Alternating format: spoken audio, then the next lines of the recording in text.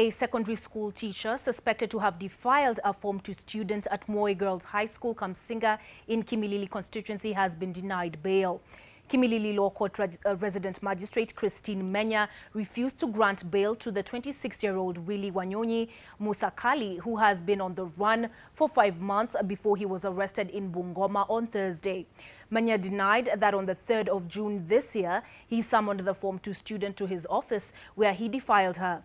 The court ordered that the suspect remain in remand until December the 4th to allow the prosecution to gather enough evidence.